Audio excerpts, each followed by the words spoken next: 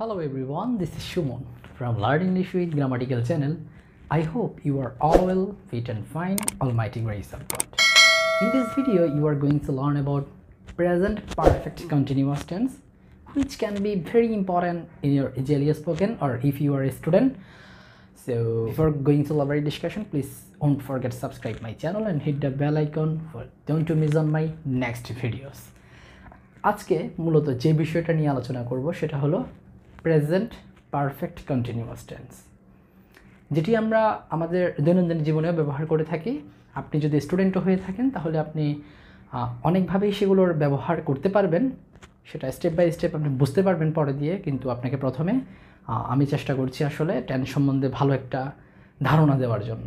যদি আপনার টেন্স সম্বন্ধে ভালো আইডিয়া থাকে, টেন্সের প্রত্যেকটা পার্টি আমি ভেঙে ভেঙে বোঝানোর ট্রাই করছি। হয়তো এভাবে ভেঙে ভেঙে না বোঝালেও হতো, কিন্তু আমি চেষ্টা করছি যেন পরবর্তীতে আপনার কোনো সমস্যা না হয়। কারণ টেন্সের উপর ভিত্তি করে আপনার দৈনন্দিন জীবনে বলেন, আপনি বলার ক্ষেত্রে আপনার অনেক বেশি ইমপ্রুভ হবে। আর যদি স্টুডেন্টও হয়ে থাকেন, পরের স্টেপগুলো যেমন আপনি যদি টেন্স পারেন তাহলে আপনার ভয়েস বলেন, ন্যারেশন বলেন, টেক কোয়েশ্চন বলেন, এগুলো টেন্সের উপর ভিত্তি করে যখন আপনি পরে দিয়ে এগুলোতে যাব তখন আপনি এমনিতেই বুঝতে পারবেন। তো আমি মূলত চেষ্টা করছি যেন এটা সবার উপকারে আসে। আপনি বলতে গেলেও আসলে এগুলো লাগে, টেন্সটা লাগে, কোনোভাবেই সম্ভব না। আপনি যে কোনো একটা বাক্যই তো বলতেছেন, যে কোনো একটা কালে বলতেছেন, তাহলে আপনার টেন্স সম্বন্ধে যদি ভালো আইডিয়া থাকে, স্ট্রাকচারগুলো ক্লিয়ার হয়ে গেল, তাহলে আপনার এত কিছু সীমাবদ্ধ থাকতে হচ্ছে না। আমার মূল বিষয়বস্তু হলো এটা। আচ্ছা, যাই হোক, আজকে যে বিষয়টা নিয়ে আমি আলোচনা করব সেটা হলো প্রেজেন্ট পারফেক্ট কন্টিনিউয়াস টেন্স, যেটা খুব আমরা দৈনন্দিন জীবনে তেমন একটা ব্যবহার করি না, কিন্তু আবার করি না বললেও ভুল হবে, প্রায় আমাদের ব্যবহার থাকে এগুলো। এটা চেনার মূলত আপনাকে প্রথম যে ক্লাসটা আমার ছিল সেখানে বলা ছিল কি, কন্টিনিউয়াস দেখলেই সেটার স্ট্রাকচার কী হবে, ভার্বের আইএনজি হবে। সেটার স্ট্রাকচার ভার্বের কী হবে, আইএনজি হবে। প্রেজেন্ট পারফেক্ট কন্টিনিউয়াসের যদি স্ট্রাকচারের কথা বলি তাহলে কি হবে, সাবজেক্ট প্লাস হ্যাভ বিন অথবা হ্যাজ বিন যোগ ভার্বের আইএনজি, সিন্স অথবা ফর, ঠিক আছে, তারপর অবজেক্ট। আচ্ছা, আমি একটু বোঝানোর ট্রাই করি। এটার প্রেজেন্ট পারফেক্ট কন্টিনিউয়াসের মূলত হলো অতীতে কোনো কাজ শুরু হয়ে এখনও চলছে বোঝালে তাকে প্রেজেন্ট পারফেক্ট কন্টিনিউয়াস টেন্স বলে। অতীতে কোনো কাজ শুরু হয়ে, মানে মনে করেন আপনার সকাল 5টা থেকে বৃষ্টি হচ্ছে, এখনও হচ্ছে, এখন দুপুর, সকাল 5টা থেকে স্টার্ট যে হয়েছে এখনও হচ্ছে। আবার বলতে পারি আমি 10 মিনিট ধরে ভাত খাচ্ছি, তাহলে প্রেজেন্টের কথা, প্রেজেন্ট মানে বর্তমান, বর্তমানে কন্টিনিউয়াস মানে চলমান, চলছে। প্রেজেন্ট পারফেক্ট কন্টিনিউয়াস মানে বর্তমানে কোনো কাজ নির্দিষ্ট সময় ধরে চলছে, বর্তমানে কোনো কাজ নির্দিষ্ট সময় ধরে চলছে। এখন নির্দিষ্ট সময় সেটা কেমন হতে পারে, সেটার জন্য সিন্স অথবা ফর, সিন্স হলো point of time, R period of টাইমের জন্য হলো কি, পিরিয়ড অফ টাইমের জন্য হলো ফর, মানে কখন থেকে। মনে করেন আমি 10 বছর যাবৎ স্কুলে যাচ্ছি, আমি 10 বছর যাবৎ স্কুলে যাচ্ছি, তাহলে হবে কি 10 বছর যাবৎ, কতক্ষণ, 10 বছর, তাহলে সেটা কি হবে, সেটা পড়বে পিরিয়ড অফ টাইমে। আমি যদি বলি আমি 2010 সাল থেকে স্কুলে যাচ্ছি, কখন থেকে, সেটা পড়বে কোথায়, কখন থেকে। তার মানে সিন্স হলো পয়েন্ট অফ টাইম, নির্দিষ্ট সময়ের জন্য, ফর হলো ব্যাপক সময় বা পিরিয়ড অফ টাইমের জন্য, ঠিক আছে। আচ্ছা, এটার স্ট্রাকচারের কথা যদি বলি, সাবজেক্ট প্লাস হ্যাভ বিন অথবা হ্যাজ বিন। হ্যাভ বিন হলো সবার জন্য, আই হ্যাভ বিন হইতে পারে, ইউ হ্যাভ বিন হইতে পারে, দে হ্যাভ বিন হইতে পারে। আর হ্যাজ বিন হলো পার্টিকুলারলি থার্ড পারসন সিঙ্গুলার নাম্বারের জন্য। আর পার্সন সম্বন্ধে আমার ভিডিও দেওয়া আছে, আপনি চাইলে দেখে নিতে পারেন।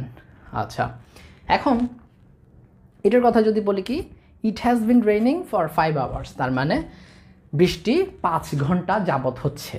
আমি যদি স্পেসিফিক বলি বৃষ্টি সকাল থেকে হচ্ছে, তাহলে একটা নির্দিষ্ট করে বলে দিচ্ছি আমি সকাল থেকেই হচ্ছে, তার মানে ইট হ্যাজ বিন রেইনিং কি হবে, সিন্স ইন দ্য মর্নিং।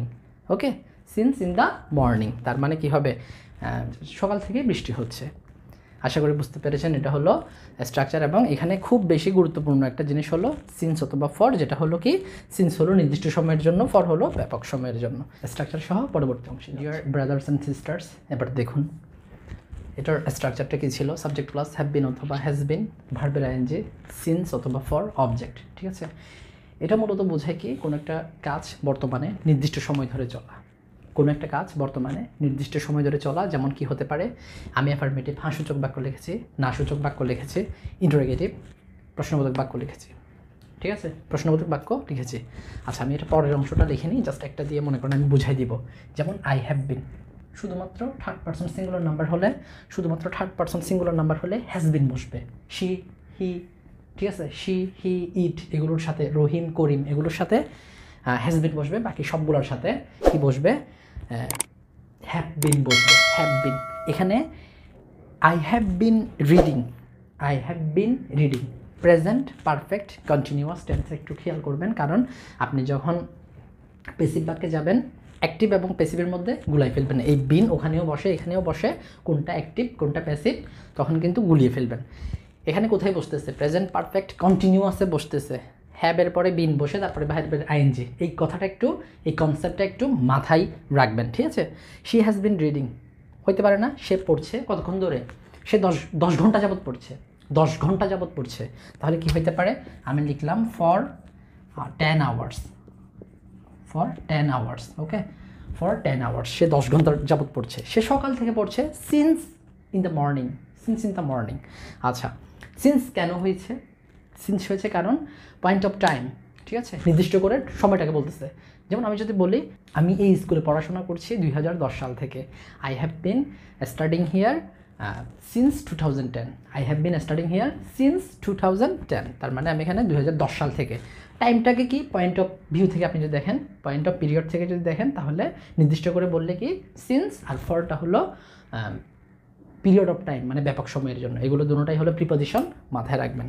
ঠিক আছে, এই দুইটাই এখানে খুব বেশি গুরুত্বপূর্ণ ভূমিকা রাখে, কারণ এখানে নির্দিষ্ট সময় ধরে এখানে কি হচ্ছে, কাজটা হচ্ছে, এবং সেটা দুইভাবে, একটা কতক্ষণ যাবত, একটা হলো কখন থেকে। এই দুটো জিনিস যদি আপনার কনসেপ্ট ক্লিয়ার থাকে, আশা করি এই বাক্যগুলো বলতে বা লিখতে যেভাবেই আপনি ব্যবহার করেন আপনার অনেকাংশেই সোজা বলে মনে হবে। আচ্ছা, আরেকটা কথা কী ছিল, এই হ্যাভ বিন হলো এখানে অক্সিলারি ভার্ব, হ্যাভের পরে নট বসিয়েছি, তার মানে এটা কি নেগেটিভ বাক্য। I have not been reading, I have not been reading for 10 hours, আমি 10 ঘন্টা যাবত পড়ছি না, আমি 10 ঘন্টা যাবত পড়ছি না। আচ্ছা, যদি বাংলা দিয়ে বলি আর কি, আমি কি 10 ঘন্টা যাবত পড়ছি, have I been reading for 10 hours, আমি কি 10 ঘন্টা যাবত পড়ছি। আমরা এই টেন্সের ব্যবহার বলার ক্ষেত্রে তেমন একটা ব্যবহার করি না, যদি আপনি স্টুডেন্ট হয়ে থাকেন এটা প্রয়োজন পড়তে পারে। বলার ক্ষেত্রেও আমরা বলি, আমরা এই স্কুলে আমি এখানে 10 বছর ধরে পড়েছি, আমি এখানে 10 বছর ধরে পড়ছি, আমি এই স্কুলটাতে 10 বছর ধরে পড়তেছি। এই ধরনের বাক্যগুলো কোনো নির্দিষ্ট সময় বর্তমানকালে আমরা যদি একটু ব্যাপক অথবা পয়েন্ট অফ টাইম অথবা পিরিয়ড অফ টাইমের অংশ হিসেবে মানে ওটা দেখিয়ে যদি আমরা কোনো একটা কাজ নির্দিষ্ট সময় অথবা ব্যাপক সময় হিসেবে কোনো কিছু বলতে চাই, এটাও ব্যবহার করতে পারি, তবে তেমন একটা ব্যবহার হয় না। আশা করি বুঝতে পেরেছেন। তার মানে কোনটা কার সাথে ব্যবহার হয় বুঝতে পেরেছেন। She has been reading, she has been reading, সে পড়ছে ফর 10 আওয়ার্স, সে 10 ঘন্টা যাবত পড়ছে। She has not been reading for 10 hours, সে 10 ঘন্টা যাবত পড়ছে না। Has she been reading for 10 hours, সে কি 10 ঘন্টা যাবত পড়ছে। Has she been reading for 10 hours, সে কি 10 ঘন্টা যাবত পড়ছে। তাহলে এই বাক্যগুলো মূলত হয় এমনই, ঠিক আছে। প্রেজেন্ট পারফেক্ট কন্টিনিউয়াস টেন্সের স্ট্রাকচার সহ জাস্ট আমি এখানে কি দেখানোর ট্রাই করেছি, অ্যাফার্মেটিভ সূচক বাক্যগুলো, না সূচক বাক্য, ইন্টারোগেটিভ, এগুলোর স্ট্রাকচার দিয়ে জাস্ট কয়েকটা উদাহরণ দেওয়ার ট্রাই করছি। আশা করি ভালো লাগবে। আমি প্রত্যেকটা টেন্স ভেঙে একদম স্ট্রাকচার সহ বাংলাতে কেমন হয় এগুলো বোঝানোর ট্রাই করছি। আশা করি আপনার অনেক বেশি কাজে আসবে। হয়তো এখন হয়তো বোঝা যাচ্ছে না আসলে আমার গন্তব্যটা কোথায়। আমার গন্তব্যটা হলো মূলত টেন্সটা শেখানোর পরে বলার ক্ষেত্রে বলেন, আপনি যে কোনো অবস্থান থেকে যদি, আমার কথা হলো আপনি যে জন্য ইংলিশ শিখুন না কেন আপনার টেন্সটা লাগবেই। তো আমি টেন্স দিয়ে শুরু করেছি, আশা করি স্টেপ বাই স্টেপ স্ট্রাকচার সহ অনেক বেশি গুরুত্বপূর্ণ তথ্যগুলো কীভাবে আপনি গুছিয়ে এগুলোকে কাজে লাগাতে পারেন আপনার প্রত্যেক দিনের জীবনে, এবং এবং আপনি যদি স্টুডেন্ট হয়ে থাকেন এগুলো আপনার খুব বেশি কাজে আসবে। স্ট্রাকচার সহ এগুলো যদি আপনি কনসেপ্টগুলো যদি ভিতর থেকে ক্লিয়ার থাকে তাহলে আপনার অনেকাংশেই উপকার হবে বলে আমি মনে করি। আমি চেষ্টা করছি, আশা করি আমার ভিডিওগুলো কেমন হচ্ছে জানি না। অবশ্যই আমি আপনাদের কাছে সাপোর্ট হিসেবে মানে লাইক, কমেন্ট, শেয়ার আশা করি আমাকে সাপোর্ট দিবেন, কারণ আমি চেষ্টা করতেছি আমার কন্টেন্টগুলো, আমার ভিডিওগুলো আমি ভালো কিছু দেওয়ার, ইনফরমেটিভ কিছু দেওয়ার। তো আশা করি ভালো কিছু হবে, আপনারা আমার সাথেই থাকুন। আমি আস্তে আস্তে করে গুছিয়ে সব কিছু দিব, আমি দেখানোর ট্রাই করব। সে পর্যন্ত সবাই ভালো থাকবেন, সুস্থ থাকবেন, আমার জন্য দোয়া করবেন।